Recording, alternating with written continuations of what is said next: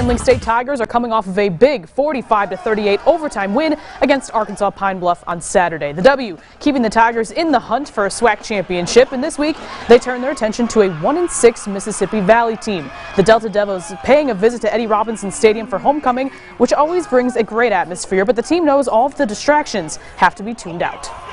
There's a lot of parity in this league, and at any given day anybody can beat anyone, and actually you've seen that happen, this year. So there'll be a lot of, things going on around them.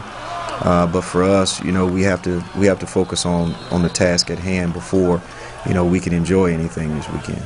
The year is Christmas. He put something in a group me. It was like, you guys, we got to focus. No going out. It's a game, so stay focused because Mississippi Valley coming in.